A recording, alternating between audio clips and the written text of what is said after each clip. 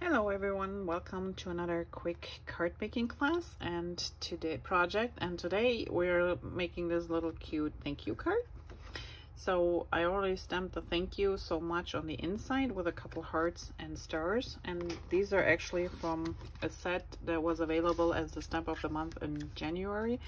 Here's the thank you, here's the so much, and then we used the star and the little heart to cover it. The main piece of paper I ran through an embossing folder which we had. It's like, I think it was called Subway Tile, but you can do flowers, anything you have on hand. And that paper is cut at 4 by 5.5, so it is kind of flush with the sides left and right, but it leaves a little border on the top and on the bottom.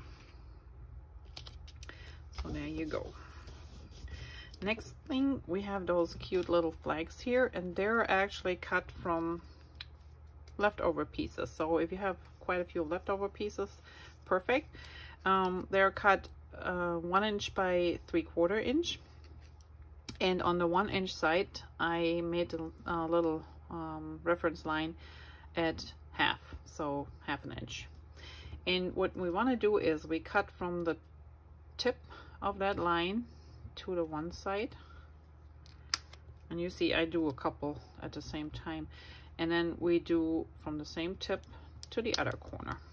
And here we have our triangles, and I already did the others, so we just flip them over so we don't want to see the line, and then we just place them so they fit on our card. Let's see what we got here.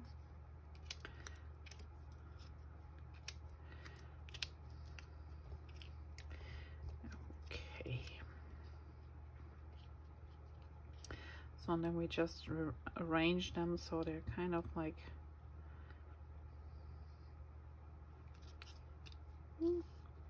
that works better. Here's a good example. So this is the line here, and normally you would place it this way, but for some reason the triangle is a little bit shorter since it's not even sided. So I just turn mine so the pointier side is facing down. It's not a big deal, but while you're at it and you might see it, you might want to do it. Okay, now we just, and I use just liquid adhesive because it's such a small area. If anything comes out here, there you go.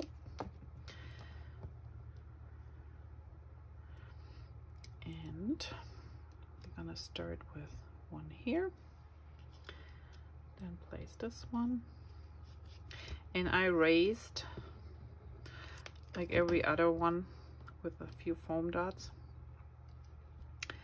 So this middle one here is raised. I got adhesive on my finger, now everything sticks. Okay. And here it goes. Voila. Now we do the next row.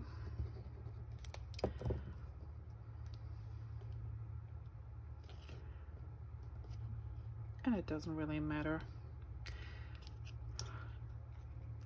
how you place them down. If they're a little bit crooked, that's fine. They're just blowing in the wind. It doesn't have to be perfect. Here's another one. And then we have one more. And the other two in between, I will raise too. So there you go. These two we will raise.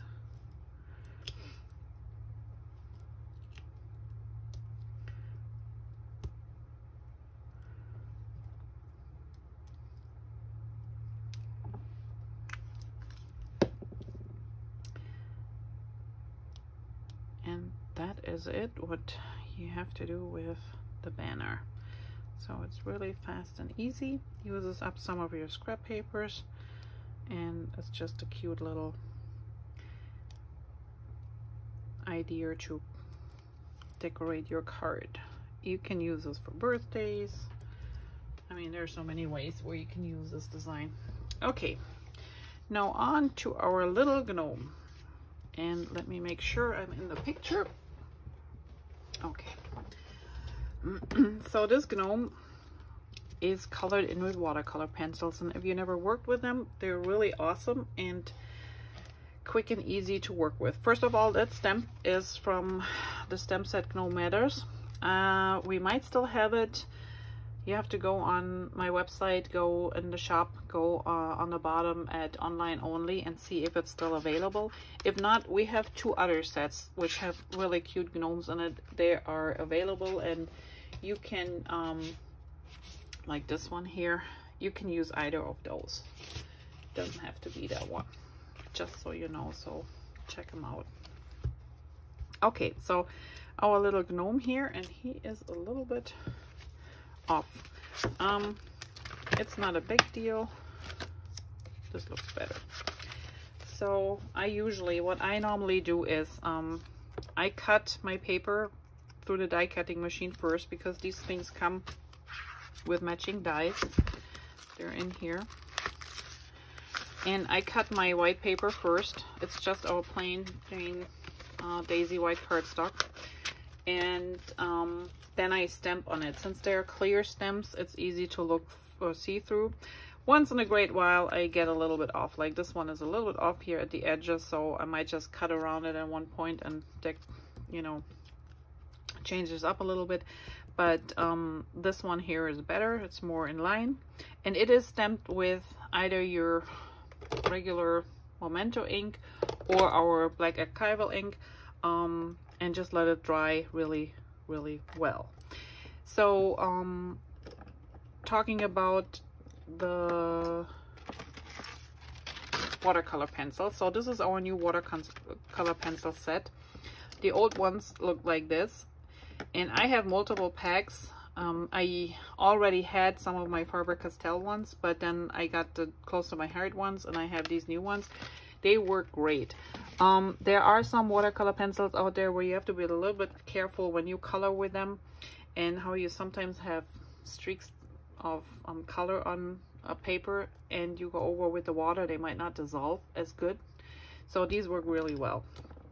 And you don't need a lot of colors because you can mix them, and you can also use them as plain Jane coloring pencils if you want to. But if you're using them at watercolor pencils, what we're gonna do is we're gonna color them in first with the pencils, and then we go over with some water, and I show you a trick. So this is regular cardstock, no watercolor paper, regular cardstock, regular black ink, and we start coloring. So what I like to do is I do a little bit shading too. So his nose, for example, underneath here it's all gonna be dark, but on the top here it's a little bit shiny, because normally when you do something like this, you always think of the light coming from the top. So the head is gonna be everything that's sticking out, or where his light hits on top, is gonna be lighter. So his nose on top here is lighter. His ears on top would be lighter too, which is kind of hard because they're so tiny, so not a big deal. His hand we just color in, and that's all that is, because this is his beard, so we don't color that one in. Now the flowers are really tiny, so we just give them a good color. Here you won't see much of a difference when we go over with the water. Here's a green, and while we have the green, we start with our pants.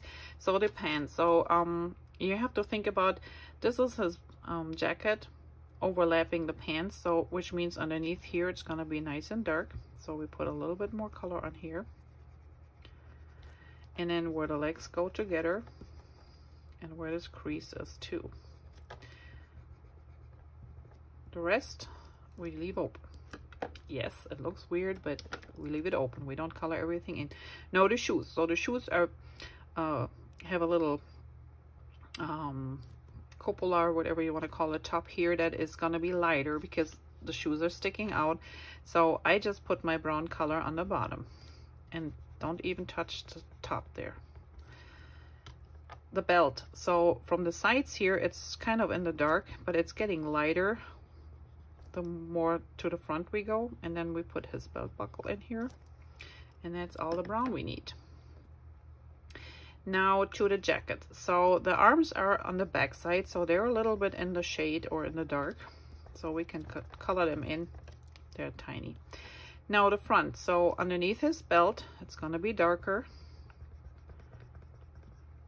and then towards the outer side it's going to be lighter, because you know your fabric is kind of bouncing out a little bit, so it's going to be lighter down here, darker here.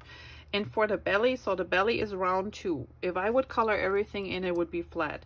So we're gonna make the belly a little bit round. So it's gonna be darker down here. It's gonna be a little bit darker on the side, and for sure it's gonna be darker underneath his beard. And then we leave the middle open.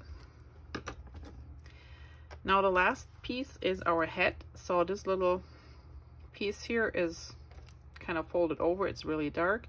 The tip is darker, and then we are getting a little bit lighter here. And as I said before, the top should be really light, so we leave that. I'm gonna put a little bit color here down the side. Here's a big crease, so it's gonna be dark here. It's darker on the side because the head is shining, throwing a shadow on here. And then usually the rim, because it's got little folds and everything in there, it's going to be darker too. So we just put a little bit more color in here. And that is all the color I'm going to put on there. And you go like, you're crazy. That doesn't look good. Well, it doesn't look good yet. So let's grab some water and let's talk about the watercolor pencils. So if you don't have one of these, that's fine. You can use a regular pencil. That's what I know. Brush, sorry.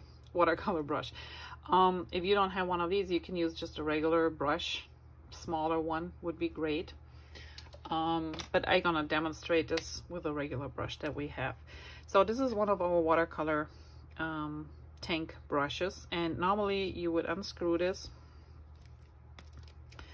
and you would fill this part with water, screw it back on, and then the nice thing is when you use it, you squeeze water out and it comes directly out here, cleans out your brush and everything. Now over time these things have the tendency to lose some water while you're coloring, and there is nothing worse than having too much water when you're doing this on regular paper like I do here, and you're just wanting to add a little tiniest bit of water. So what I like to do is I take my brush, I dip it in a little bit of water, and you can actually use a shot glass. You don't even, that's way too much water. And I like to wipe it off of my hand. And I don't know if you can see this, but there is like almost no water on here. And I want you to rub it a couple times and feel how little water you have on that brush, because that's all we need. It's like when you're testing the milk of your baby, you know, to make sure it's not too hot. This is the best way to test and find out. Now, let's start with the flesh tones. So all I do is I go in here where I put the color down and use my little brush and move the color a little bit, smudge this out, and it's hard to see with this flesh color here. So I just pull it up a little bit, and there is a little shiny part here, and this is way darker. Now let me show with the yellow. All it does is it intensifies the color a little bit. That's all you will see here with the flowers. And if I think it's not enough water, I'm just going back in the water a little bit. Here's the green, and let's go in with the belt. So here's our color. So I'm gonna start in the back here, and I just pull it down here. See how it picks up the color, activates it, and just pulls it out. Belt buckle, and here we go. The shoes, I think that's the one where you will see it the most, is like I activate the color here and then I just pull it up. So we're getting lighter and lighter. Same here. See? We're getting lighter and lighter. And the thing is, the only time you want to be a little bit staying in the line and be careful is when you use the water, so you don't go back and forth over those black lines that you stamped. That might at one point dissolve them. But otherwise you're fine if you just use a little bit of water. And you can see how it kind of like gives it a 3-dimension. Let's do, it's just hard to do it in the air, but I try my best. Let's do one of the legs. So here we're activating the green, and see how much color is on here.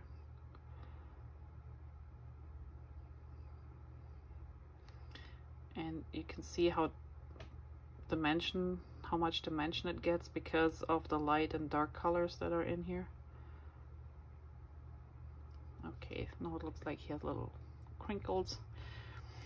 And let's do the arms. So the arms we colored in completely, but still you see some of the lines from the pencil, and we can smooth those out with the brush.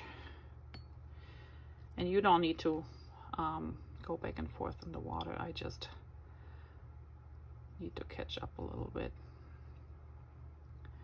And here are the lines gone, and then we pull the color down a little bit, and there you have it.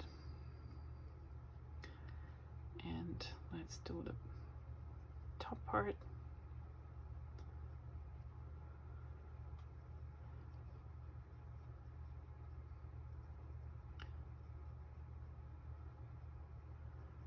And you could push the color around a little bit with your brush tip. So see how this is a lighter area and the rest is a little bit darker, and you can do it as dark or as light as you want. Now to the head, we're doing the same thing. So we're kind of like starting to dissolve the color down here and push it up towards the tip of the head.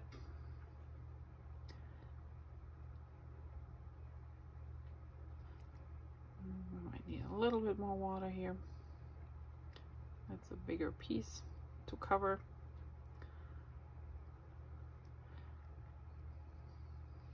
And then we do the side here. And it's really fun. It's just a different way of using color. And most of the stamped images just look better when they're colored in. So here we go. And you don't want it to be super even and all in one color, because when you do that, it's just a flat object. You need the highlights, you need the lighter and darker areas to make it look like it's really a form. So I'm happy with that. I don't even fuss with it. So this is all we do color wise. Now I did give him a little smile and 2 eyes, and that's really simple. I just did a little squiggly line and 2 check marks on either side, and there's my little gnome with a smiling face. So all that's left, and as you can see, it's still not warped, it's still nice. So we really use just a tiny little bit of water, and that is the key. If you are using watercolor pencils on regular cardstock, which you can, as you just saw, just make sure you don't go over and over and over with a wet brush, because the paper will dissolve at one point in time. But if you just activate the color and push it around a little bit, you're good to go. And second, don't bother coloring everything in. Just put a couple nice highlights in there, and then use your brush and water to push it around. And I should, next time I do one where I just do everything flat, everything in one color, and then we're gonna do one next to it where you can see a little bit more of the light and dark. Okay, last thing, we have to put on some of our bling here. Got these little pearls, and I know some of you might have a picker upper tool or use their tweezers. I'm not good with tweezers. Tweezers and rhinestone or pearls don't go together with me. They fly everywhere, but none of them ended up on the project. Okay, one more here. I got one pearl missing, but I will add this to it at the end. And that's pretty much all I did with this card. I did use one of those gel pens that I have laying around forever, and just added a couple little dots around these here. which you don't have to do, but it's just a fun way to add some extra interest. And you can do little bows here at the end.